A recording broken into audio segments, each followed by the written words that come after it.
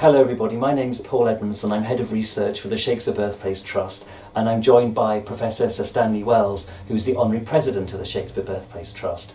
Stanley, as many of you know, is the leading Shakespeare scholar in the world. He has produced many books. He's a general editor of the Oxford Shakespeare, the Penguin Shakespeare, and in the last 12 months he's published great Shakespeare actors from Burbage to Branner, and William Shakespeare, a very short introduction, both for Oxford University Press.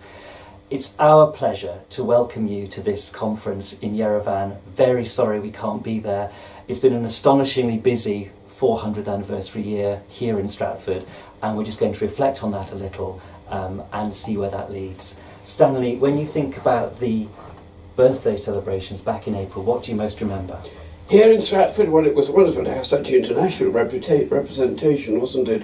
To see the streets full of people from many different nations, to see their flags flying, to watch the procession as it wended its way through the streets up to the church, to Holy Trinity Church, where Shakespeare is buried. We had the Poet Laureate laying a wreath on the grave. Poet Laureate, indeed. Carol Ann Duffy, Dame Carol Ann Duffy. Dame Carol Ann. We had wonderful speeches at the luncheon, including and readings by Dame Carol Ann, and also by Wendy Cope, the poet, who read a specially commissioned poem commissioned by the Shakespeare Birthplace Trust. There was the Royal Shakespeare Company's gala concert. Yes, that was a great event, transmitted throughout the world on screens, in which Prince Charles actually spoke a line of Shakespeare.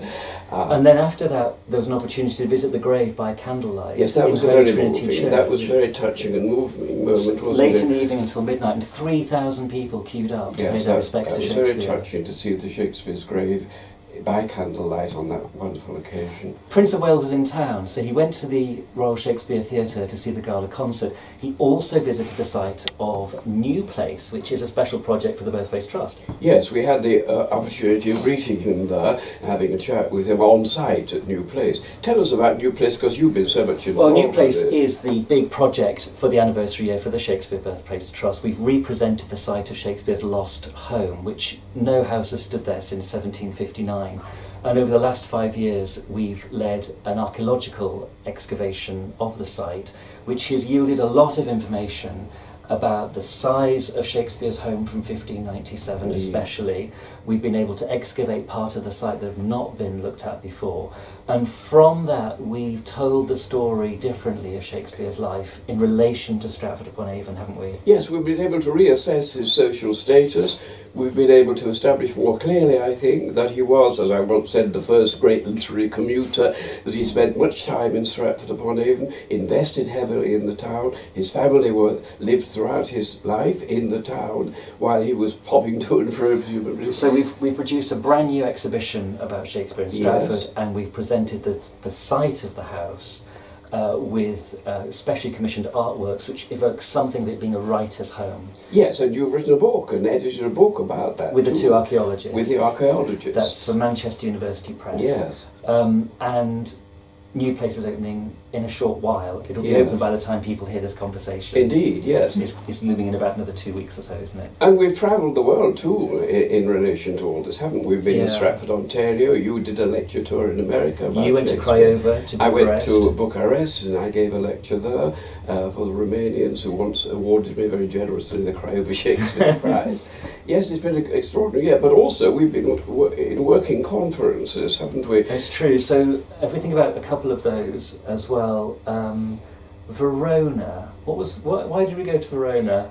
we went to Verona. Oh, why shouldn't we go to Verona? Because it's lovely to go to Verona. But of course we went there to take part in a conference about the Veronese plays, especially about Romeo and Juliet. And the Two Gentlemen of Verona. And the Two Gentlemen of Verona as well. This was organised by Professor Silvio Bigliazzi from the Verona University. Yes. And also people from the Shakespeare Institute, the University of Birmingham, attended. Yes. And it was a few days devoted to those two plays. Yes. And we saw productions of the two of them. Of the two plays. There was a special emphasis on the first quarto of Romeo and Juliet. Yes. And Stephen Orgel gave that wonderful paper, didn't he? Yes, Stephen Orgel gave a great paper on the first quarto, and Silvio Bigliazzi, one of the organisers of the conference, had produced the first Italian translation of the first quarto of Romeo and Juliet, which she herself directed, which she was involved in the direction of. Specifically, also there was the reflection of what Romeo and Juliet means to Verona today in terms of its tourism, its civic identity, and how the city has really kind of claimed that Shakespeare play for itself in a very self-conscious, unashamed way, and which demonstrates the power of that story 400 years on, doesn't it? Yes, it does. The great play, which is performed worldwide and which has such a great influence on the arts in general. And from Verona, a few weeks later, we went to Venice for another anniversary occasion, which coincides with Shakespeare. Yes, there we were able to see the first ever performance in the ghetto, in the Jewish ghetto, which was celebrating its 500th anniversary. The first performance there of Shakespeare's play The Merchant of Venice, in a very special production. It was an international cast brought together by a company called Compagnia de Colombina, based in New York. Yes. And they used the ghetto very significantly. And there were 5 different Shylocks, weren't there? There were 5 different actors playing Shylock, multinational, and one of them was a woman. The idea, I take it, was to reflect the plight of the Jews, partly, the international plight, so that the play became, to a certain degree, a propagandist production. But it was also a very delightful production, very well acted, with lovely music. It was a great occasion. It received lots of international attention. There was the mock, they called it the mock trial. Yes. They put Portia on trial, not Shylock, to find out whether she legitimately could have been present in the court scene, and of course she couldn't because she was disguised, pretending to be something she wasn't. Yes, quite. So she herself was, I think, had justice brought to bear on her. Yes, and we also took part. We also gave lectures in a course arranged by the University The summer school of Venice in their summer school on the Isle of St. Giorgio. And then shortly after that, it was the World Shakespeare Congress. Yes. Now that very unusually took place in 2 places. Yes, it was shared between Stratford-on-Avon and places London. That went most to Shakespeare's own life. Yes. And we started in Stratford at the end of July, and we went through to London the second half of the week, and it brought together the Royal Shakespeare Company, the Shakespeare Institute, University of Birmingham, King's College London, Shakespeare's Globe, and the whole thing was chaired by the Shakespeare Birthplace Trust. Yes. And over 700 people attended that event from all over the world. It was very moving. It was extraordinary, wasn't it? What were the high points for you in the World Shakespeare Congress, Stanley? Well, some of the lectures were great. I love to hear Adrian Lester, the great black actor, who's been a wonderful Othello, for example, speaking about his art in a most illuminating way. We had the novelist Howard Jacobson speaking about his recent novel, Shylock Is My Name. Now that's another anniversary project, isn't it, that you've received from Hogarth Publishers. It's perhaps worth mentioning that project too, isn't it? Yes, the Hogarth Publishers have commissioned a series of novels by an international team of eminent novelists, of novels based on Shakespeare plays, so that they've already produced Howard Jacobson's Shylock Is My Name, Vinegar Girl by Anne Tyler, based on the Taming of the Shrew. Yes.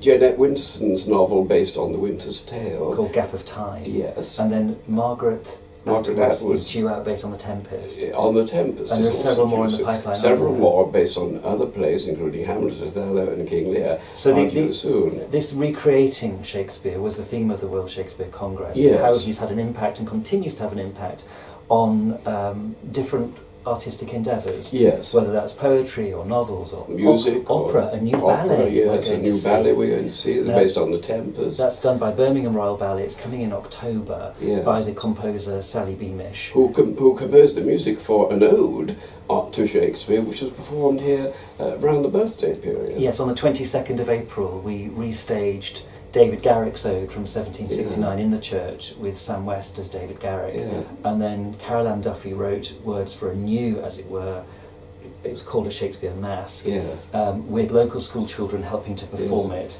and the choir and orchestra of Ex Cathedra from Birmingham with Sally Beamish's music. It was a great moment, and it was broadcast on Radio 3. Yes. Of course, the other thing that's distinguished this year is just the range and amount of media interviews. Yes, it is. The BBC, international television and so on. Yes. They've all sort of been knocking at the doors of the Birthplace Trust and other organisations. Yes, I've been Shakespeare by stories. Norwegian television, by Italian television. You and I took part in a religious programme with Shakespeare versus the the Bible Yes, we televised did. Big from. Question. Yes, and you've taken part in a number of other broadcasts, BBC radio broadcasts, some of which have been heard internationally. Yeah, so there's just been masses going on, and so we arrive at this conference in Armenia. Yes. If you were to say anything, Stanley, to the assembled audience now watching this, as it were, to wish them well, to encourage them, thinking about Shakespeare's internationalism and what we've noticed so far this year, what kinds of things would you say, would you wish to encourage them with? Well, I should wish to encourage them with translations of Shakespeare, for example, with performances which engage with the culture of the country where they're being performed, which show the relationship of Shakespeare to other nations, which is so important nowadays. I'd wish them to go on studying and translating Shakespeare and to go on celebrating Shakespeare, because Shakespeare is very much a cause for celebration, isn't he? And enjoyment. And enjoyment. And I think more and more, to think about where we start our love of Shakespeare, our engagement with Shakespeare, just to be really clear that for most people that's just sheer enjoyment. Yes, Shakespeare was a great entertainer. Yeah. He was writing his plays for an audience which went to the theatre hoping to be entertained, to be made to laugh, to be moved.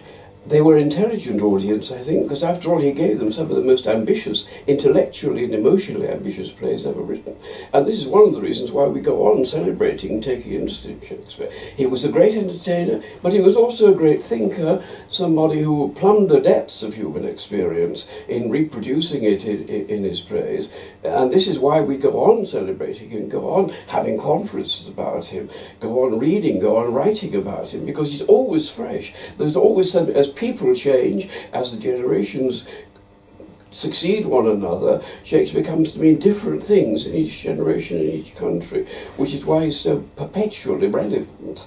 So, oh for a horse with wings, as Imogen says in Cymbeline, because it would be great to continue this conversation with all of you and among all of you. Have a great conference. All very best wishes to all of you. Wish we could be with you.